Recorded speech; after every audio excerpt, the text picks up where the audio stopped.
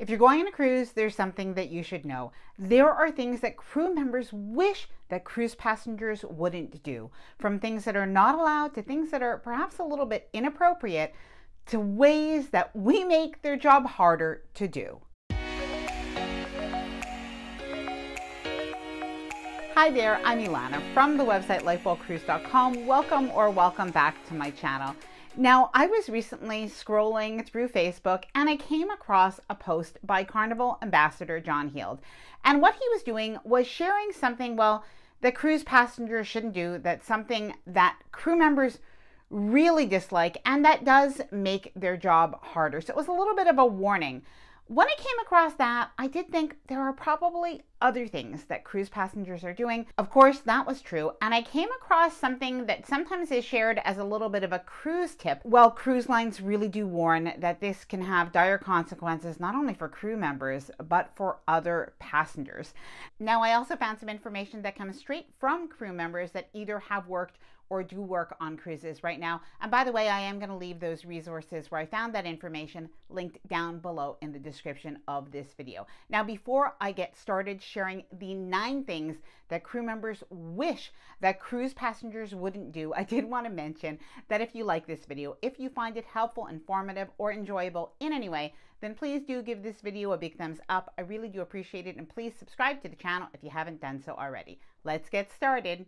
Number 1, let's start with cruise embarkation day and something that crew members really don't want cruise passengers to do. And by the way, this was what was shared on Facebook by John Heald, Carnival's ambassador. So basically, if cruise passengers are able to go to their cabin to drop off their carry-on bags before the cabins are really open to the public, and that is because sometimes there's an early embarkation program that people may have purchased, like Faster to the Fun.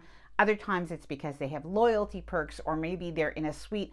Well, basically to drop off your carry-on bags and to leave. Don't take this as a time to unpack or anything else.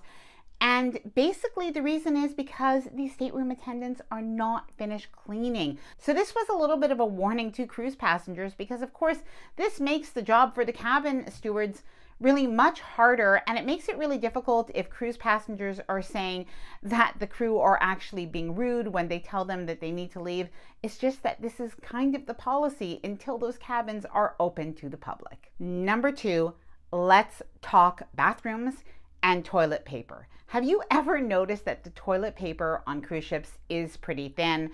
I definitely noticed that. Well, what some cruise passengers do is they may bring their own toilet paper. And of course, that's to have softer toilet paper. The problem is that the pipes and the toilets and the whole system on a cruise ship is different than in your home. And basically, when cruise passengers put anything into the toilet other than the toilet paper that is there and provided in the cruise ship cabin, it can result in blockages not only in your cabin, but even overflowing into hallways and other cabins.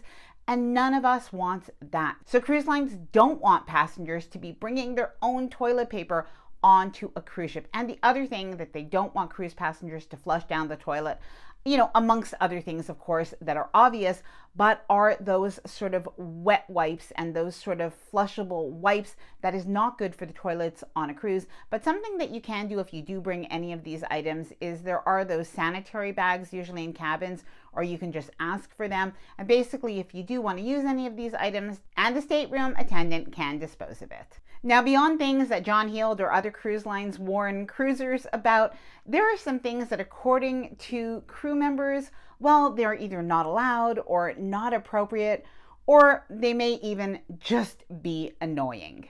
Complaints to guest services. Of course, complaining to guest services is fine when you have an actual problem, but guest services deal with a lot of complaints. And well, one of the things that you don't really want to complain about is the weather. So if the weather is not good on the cruise, do not go to guest services to complain about the weather. As you can understand, guest services cannot do anything about the weather on a cruise. Don't interrupt crew if they are in the middle of their safety drills. So something that you're going to notice is that on port days, there are often some safety drills. Sometimes they have to do with the lifeboats. Sometimes they have to do with just other things. And usually this is announced over the intercom. But something that you don't want to do is you don't want to interrupt the crew members when they are in the middle of their safety drills. And obviously their attention has to be focused on this. Even though they want to talk with guests, they want to help guests out, this is just not the time. Don't ask crew members to break the rules or make exceptions for you. Now, this is in particular when there are certain policies. So for instance, maybe there are policies when it comes to age restrictions and drink packages. First of all, the policies are actually set by head office or by corporate. And most of the time, the crew members really don't have any leeway on this. But if they do make an exception, well, what can happen is that people do talk. People talk on the cruise ship, people talk on social media, people talk on YouTube videos. And truthfully, it does really put the crew member in a bad position and they could even lose their job.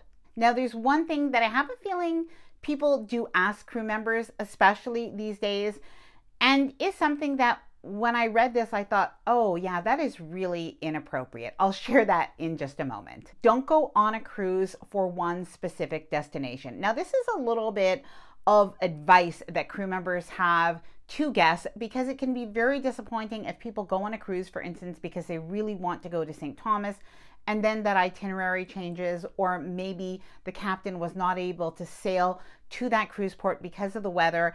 And basically what happens is, and crew members see it all and hear it all, is that passengers start complaining. They complain to guest services, they complain on the cruise ship. And when it comes to the itinerary, that is one of the things that's just a reality of cruising, is an itinerary is never guaranteed. And in particular, when it comes to weather, storms, and safety, it is possible to miss a port and have an itinerary change. Saying inappropriate things or asking inappropriate questions. Now, I know there are some crew members that do watch these videos, so if you have anything else to add, please do so in the comments of this video. But some of the examples that were pointed out were asking crew members where they sleep, and in particular who they might be sleeping with, if they know that a crew member might have a girlfriend or a wife or a husband on board. Those are just not appropriate things to ask.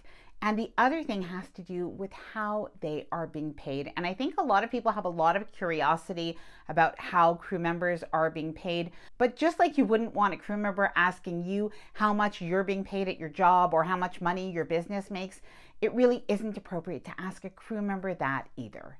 Now, this one might surprise you because it really is the opposite of almost everything else that we've talked about up until now.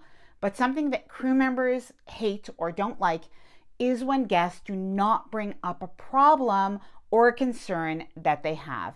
And the reason is that sometimes passengers are so polite, so nice, they don't want to cause a problem, but then they do not bring up something that is a genuine issue. So an issue, for example, could be that the water pressure isn't strong enough in the shower, or maybe that the water doesn't get hot enough.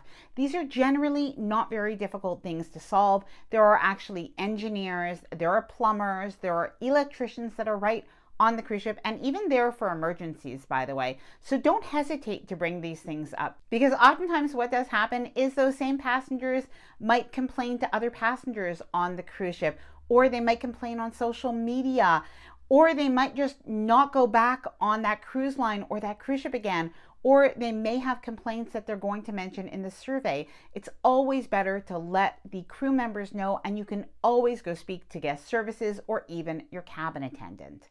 Now, this should go without saying, but we all know that it does happen. Of course, crew members don't like it when guests yell or are impolite or are rude to them, and there's really no reason for that. So even if you have a complaint, always stay polite. Remember that the other person, the crew member, they are going to probably stand there with a smile. They're probably going to deal with it in a very professional way. They are pretty amazing, but they're still a human being, and really nobody wants to ruin somebody else's day. So just keep that in mind even when things go wrong. Now, there probably are other things that crew members or cruise lines wish that cruise passengers wouldn't do.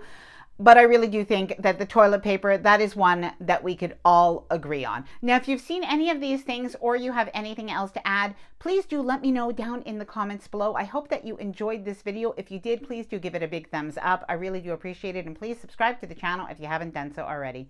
Bye for now and happy cruising.